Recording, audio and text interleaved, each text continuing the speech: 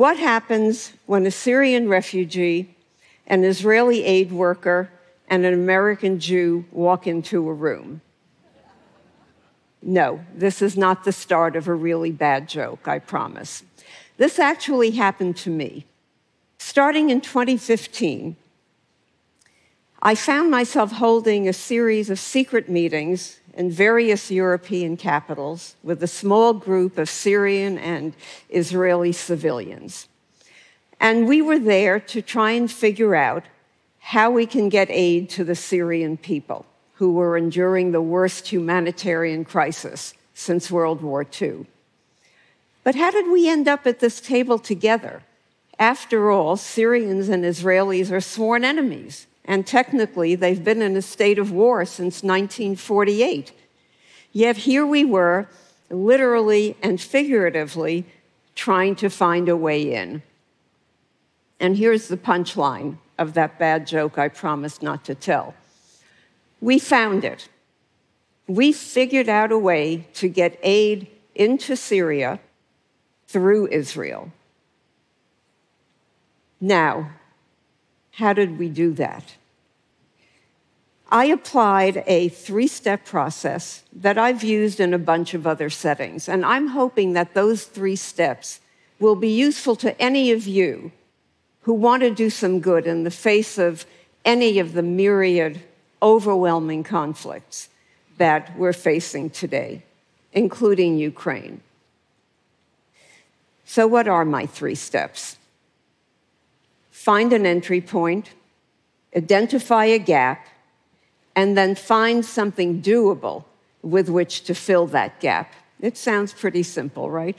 So let me walk you through it. When I read a report on the Syrian war, it hit me very hard, and it felt very personal. I was stunned by the scale of the misery, and it echoed the suffering of my own family during the Holocaust. My parents survived concentration camps in Poland and in Hungary, and after the war, we had to flee, and we arrived in the US as stateless refugees.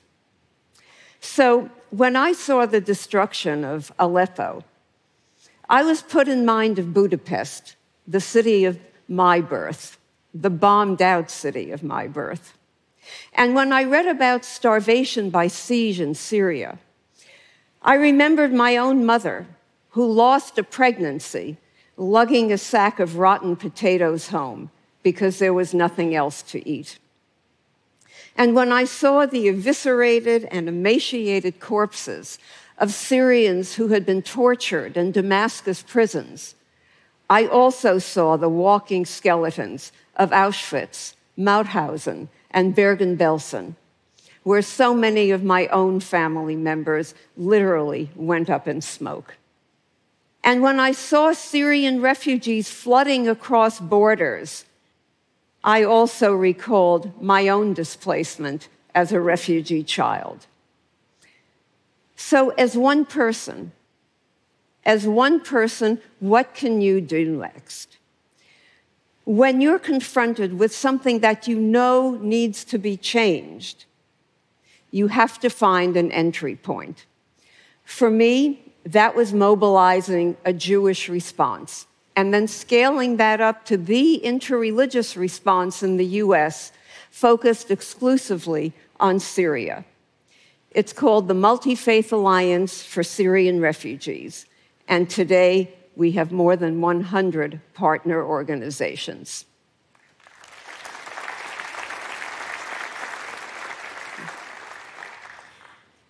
I saw an opportunity to build bridges while also saving lives, and here's how.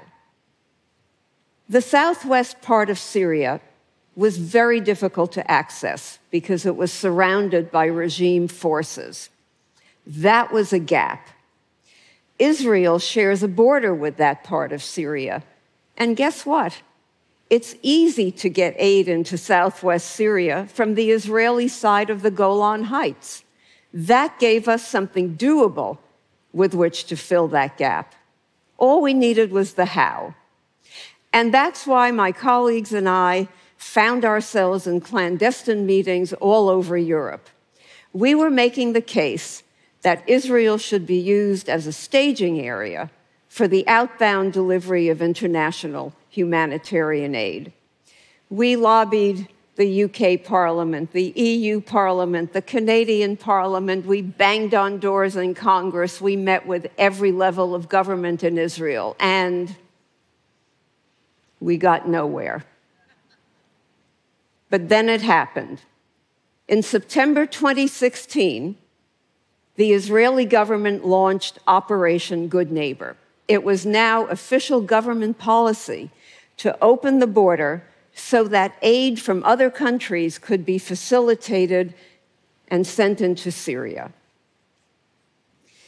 So soon after, once we were able to get Operation Good Neighbor going, soon after, enormous cargo containers of aid, many of them bearing goods from Syrian organizations, were being unloaded in Israeli ports by Israeli soldiers, sent over to the Golan Heights, and from there, our partners on the ground in Syria would pick up the aid and distribute it to an area with a population of 1.3 million people. We delivered $120 million of aid this way. We supported 3 medical facilities, a bakery that produced 15,000 pitas a day. The Israelis provided water, fuel, electricity. We shipped medical equipment, ambulances, food, clothing, sanitary kits, medicine, whatever else was needed.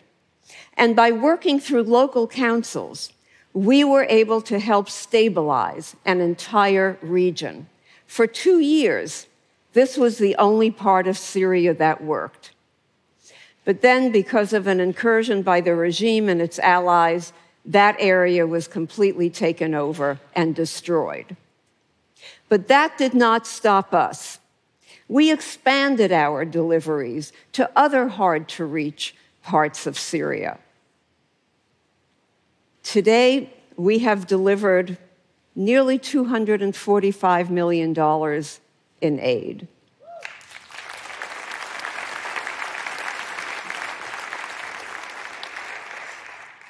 It wasn't easy, and it wasn't without hiccups.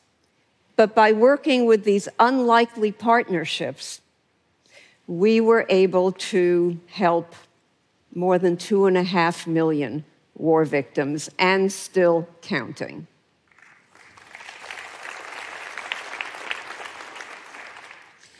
Now, here's the great news. You don't have to go to a war zone to do this. I've applied my formula in a bunch of other settings. So let me share a couple of quick stories with you. Early in my career, 1971 to be exact, I was living a life of crime prevention, that is.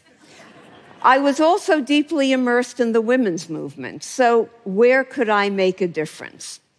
My entry point was the New York City Police Department. Victims of sexual assault were being very badly treated. That was a gap. The doable way to fill that gap was to set up the first sex crimes unit in the country.